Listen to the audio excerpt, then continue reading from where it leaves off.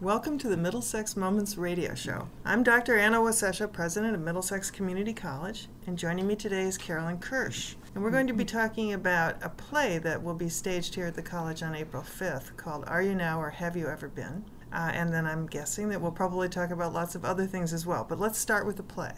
So can you introduce it to the listeners? Of course. This play was written by a man named Eric Bentley. It's actually not a play. Eric Bentley wrote a book in 1971 called 30 Years of Treason, which dealt with the excerpts from the hearings before the House Committee on Un-American Activities, HUAC, as it's also known, which went from 1938 to 1968. From that book, he refined down transcripts which were connected with the investigations of show business by the Un-American Activities Committee, which went from 1947 to 1958. The play is actually a compilation of transcripts. There are no written words by the so-called playwright Eric Bentley.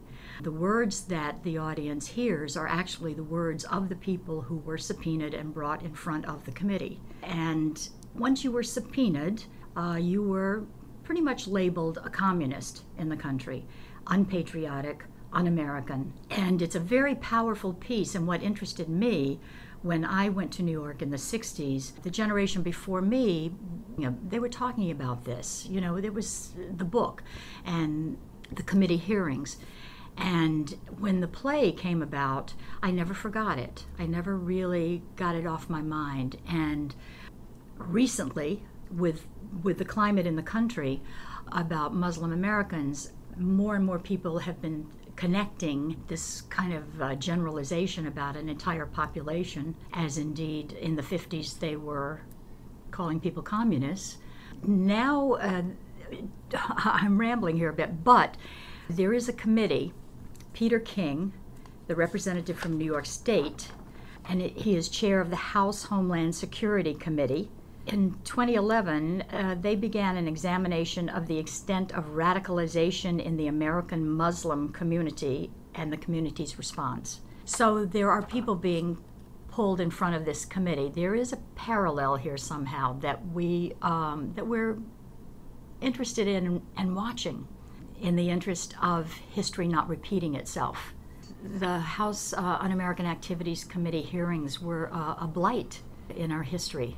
And we certainly don't want to make the mistake of history repeating itself against another population. Exactly. And I wonder, we have to take a break, but when we come back, let's talk about some of the long-term impacts of the HUAC committee hearings and what that did to American culture. Absolutely. Welcome back. This is Anna Wasesha, and I'm talking with Caroline Kirsch today about a play that will be here at the college on Thursday night, April 5th, from 6:30 till it's over. 8:30, 8:45, something like that. And we're going to talk some more about the play because it's really, in my mind, it's also a reader's theater. It's staged in a different kind of way, so it's a different approach to theater. Certainly the source of it are these transcripts from the House Un-American Activities Committee. And also we're going to have some discussion and a few other things. So why don't you go through that evening from 6:30 on? This is actually being put on by the Vintage Players, which is a group founded by Jane McMillan in 1993, and they've done 17 productions over the years. And we do work many times with script in hand and do staged readings, so there is movement, but people have the privilege of having their scripts in hand and don't have to memorize when we do short productions for a short amount of time.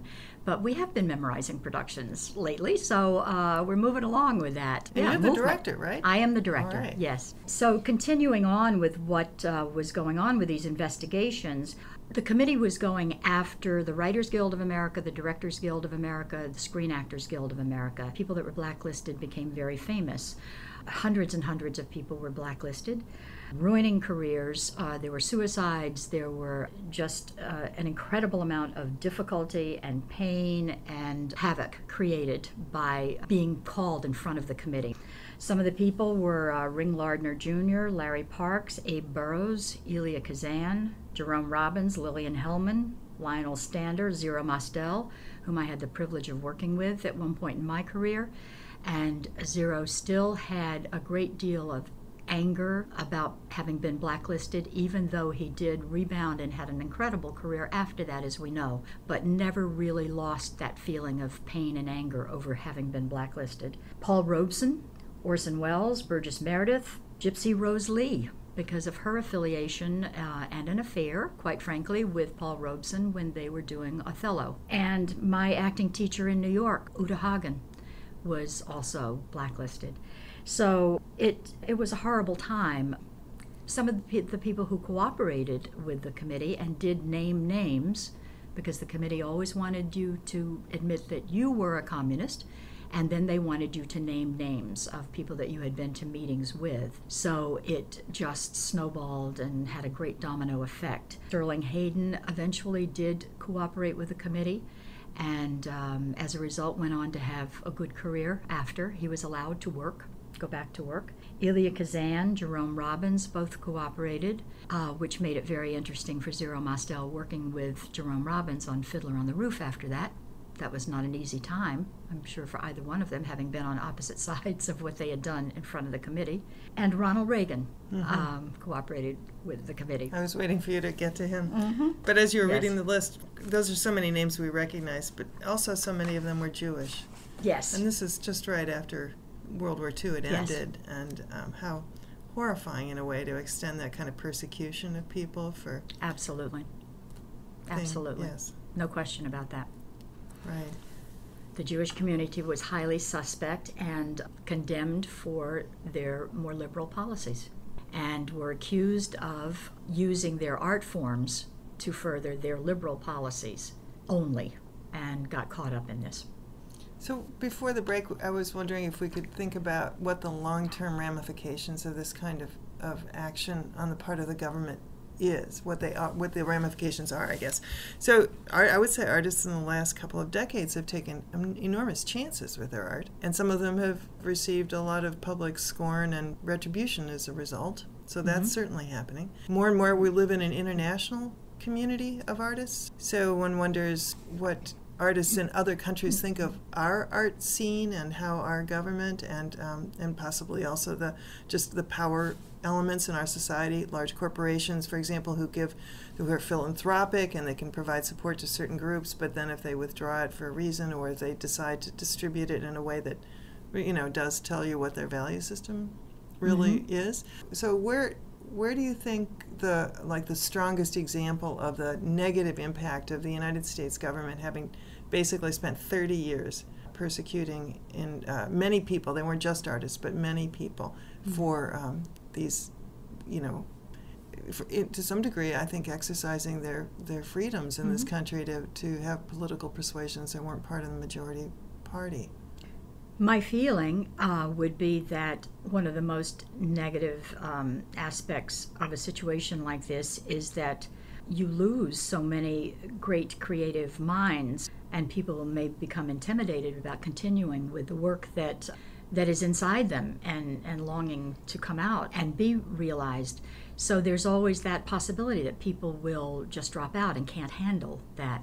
Of course, there is the funding that the artists are always trying to scramble for arts funding and in order to keep projects up and running and going. So financially, emotionally, impetus-wise, it becomes very difficult to thrive in a climate like that. What I find hopeful, however, is that when people are passionate about their arts, you really can't stop them in many cases. They are going to continue to move social causes forward and listen to their own voices as to what they have to offer. I work with young people, high school age, teaching a lot, and I see that even these students they're bright, they're erudite, they are socially committed, and I have great hope that they are continuing to move the arts forward as far as social causes. They're not frightened of it, which is great. That is good. But I also think that a play like Are You Now or Have You Ever Been is important for young people to see as well, so that they do learn from this historical perspective and know that there are pitfalls out there that they may have to surmount. Right. And to some degree, how important it is for artists to ally with artists, as well as with the general society, so that they aren't alone in this work. I mean, I think after World War II, there must have been tremendous trepidation about the eruption of social change in this country. I mean, for example, Truman integrated the troops at the end of the war, and 16 million people who were part of that military culture were coming back into this country and having to be acculturated. Women had stepped forward into lots of roles of, productive economy, and then, were asked to go back into the house and play the stereotypical role of the wife and mother. Many more people who had lived in the rural areas were moving to the cities, so the cities were changing in big ways. And so as I think about that, and why I brought it up is, to some degree, all of the anti-Muslim sentiment that we hear, including this morning in the paper, that there were 2 southern states where there are going to be primaries soon, where the voters believe that Barack Obama is a Muslim, Yes. Despite all the evidence to the contrary. Right. So is this an equally frightening time, in the sense that the way that we've seen the world operate isn't going to continue to operate that way much longer? Our societies are vastly more diverse. The economy is, even the base of our economy is shifting, and so we talk about the knowledge economy, but we also see this huge divide between, this is the 99% thing, that between the very wealthy and then the rest of the folks. And federal budget and the state budgets are no longer really sufficient to create the safety net that we used to depend on so much for people, so that we could hope that that rising tide would, that they would be lifted along with the rising tide of the economy. So I think we have all the more, I'm so glad you're doing this play. It's important that we shed light on these issues, and the nice thing about theater is that you can do it in an entertaining way as well as an academic way. Not that academics are not entertaining. They should be, right? They should. But to have people come into a dance concert or to a theatrical production and yet walk out with their thoughts having been jostled up about an issue, I think is a very valuable thing. I agree. All right, well, we have to take another break. And when we get back, let's keep talking about art for social change. Well, welcome back. This is Anna Wasesha from Middlesex Community College, and Caroline Kirsch and I are talking today about Are You Now or Have You Ever Been?, which is a play which will be produced here on campus on Thursday, April 5th, starting at 6:30.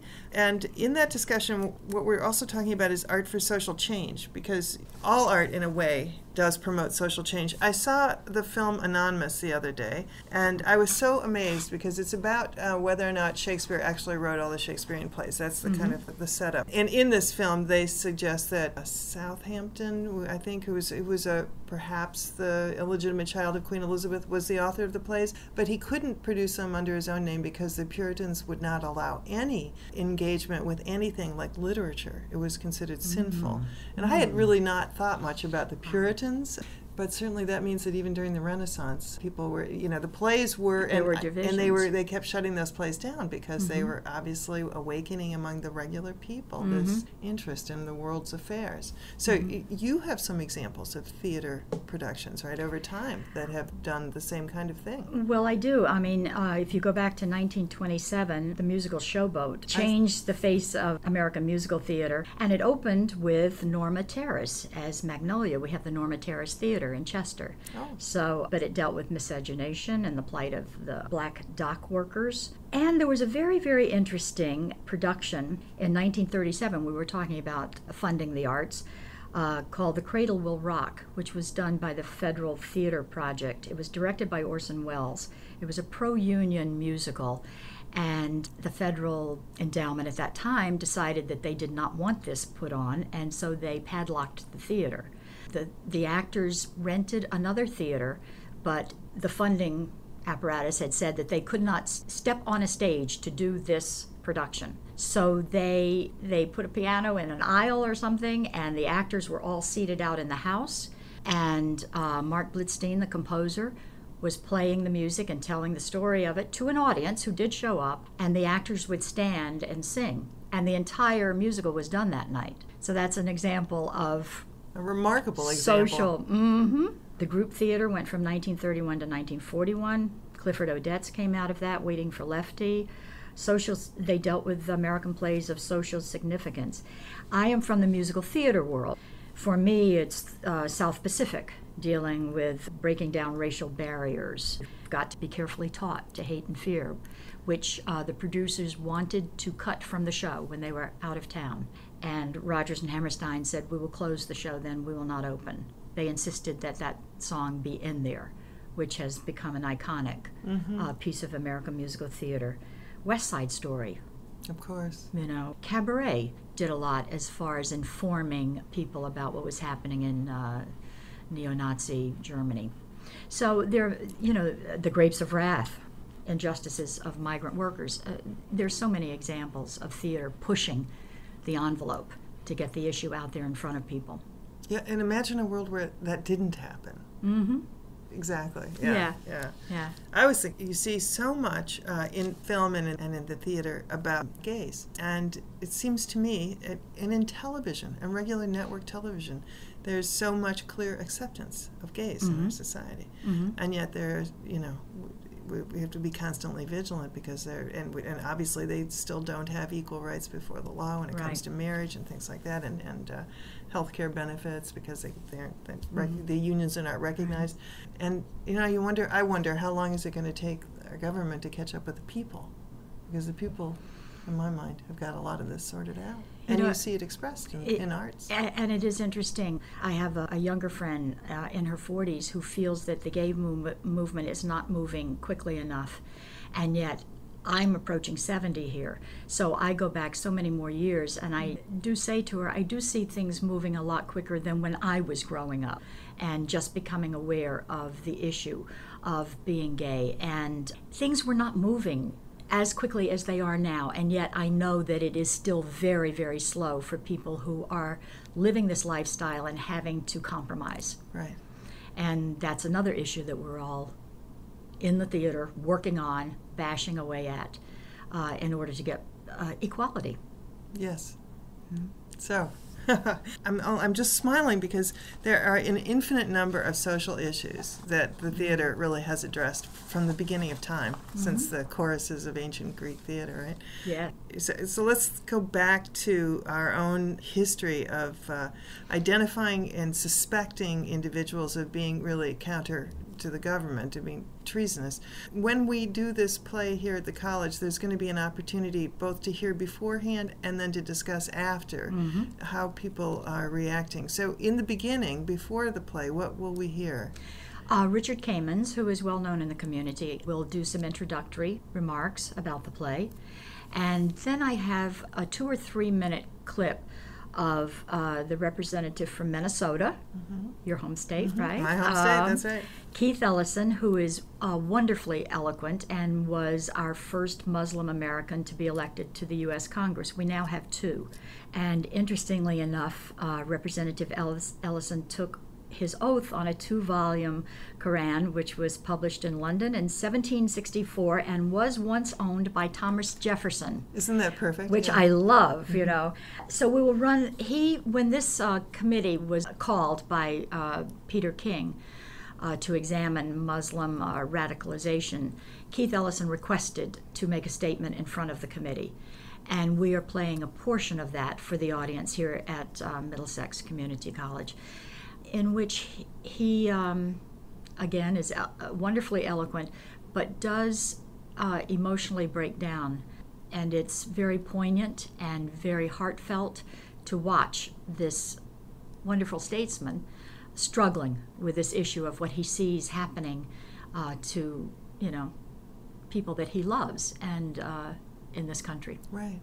To American citizens. And to American citizens, who correct. Should be able to practice whatever religious beliefs. First Amendment. Exactly. First words, freedom of religion. Right. You know, so for me, it's I don't relate to America as being a one religion country.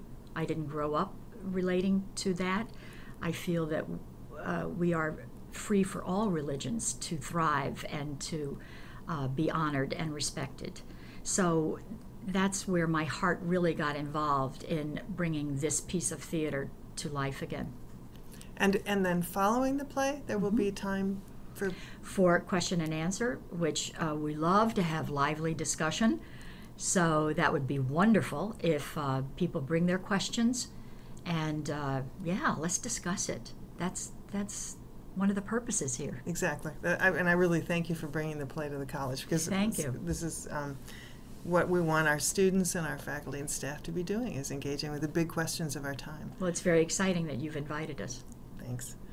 Well, as we come to the end of the program, I thought it would be very interesting to hear from Caroline about how she set out on a path in her life, brought her to the point where now here, having been in Middletown for 21 years, she's working with the Vintage Players, and she's producing a play that has a very important social message.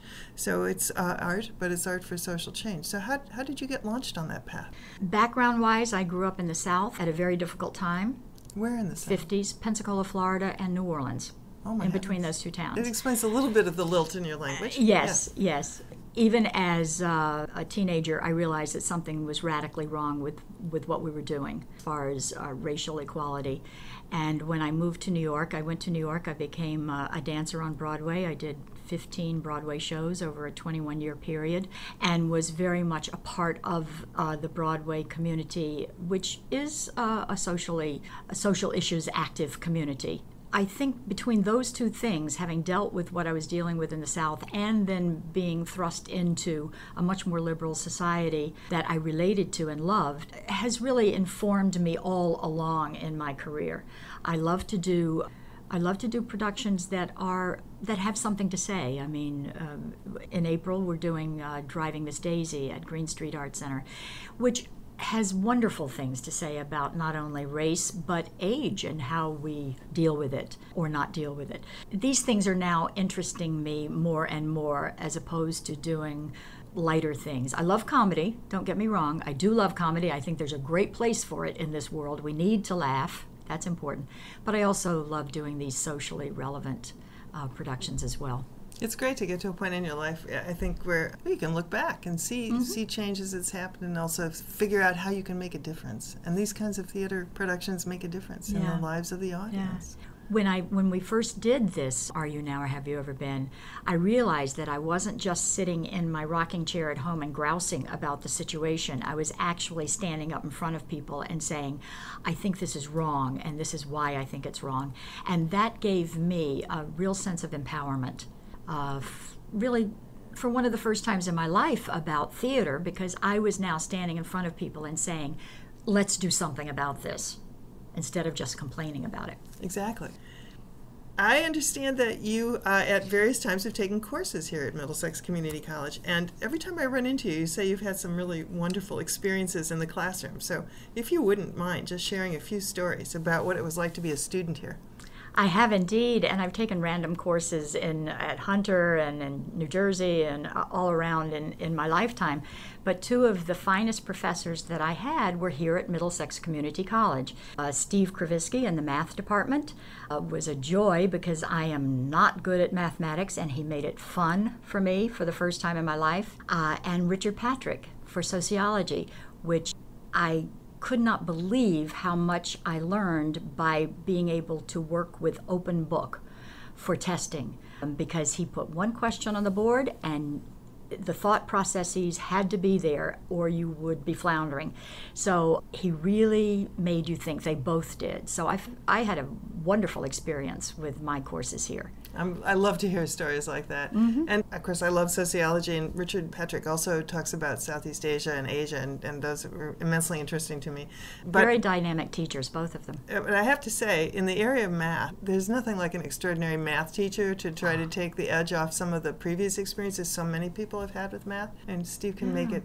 Yeah, I hadn't had math since I was 14 years old and had struggled through algebra, cried every night over homework, and I looked forward to going into Steve's class. Wow, So that's a real that's testament. a major change. So all of those of you out there in the listening community who have anything that we used to call math anxiety, but realize now that without math you can't make it in this world, you should come up here and take a course from Steve Kravisky, who's still on the faculty. Richard Patrick teaches occasionally, but he's sort of semi-retired. But Steve is here, and as many people who know him know, he's a baseball fanatic too. Yes, he is. So there's a whole other side to him that's really great. Yeah. Well, thanks so much for coming over to talk to me here today at the college. So I want to remind our listening audience that the play, Are You Now or Have You Ever Been?, will be here at Middlesex Community College on Thursday evening, April 5th. We'll start at 6:30, and then the play itself will begin at 6:45, and there will be time for questions and answers afterwards. If you've not been to the campus recently, it's 100 Training Hill Road, up the hill from the Connecticut River, and if you come to our lower parking lot and stand there and look out into the valley, you'll see the Aragoni Bridge off in the distance. Chapman Hall is our library. It's handicapped accessible. The play itself is free. We would love to have the public come here in large numbers to see this wonderful production here at the college. This has been the Middlesex Moments radio show, and I want to encourage our listeners who want to know more about the college to go to our website, which is www.mxcc.edu. I'm Anna Wasesha, President of Middlesex Community College, wishing you a good day.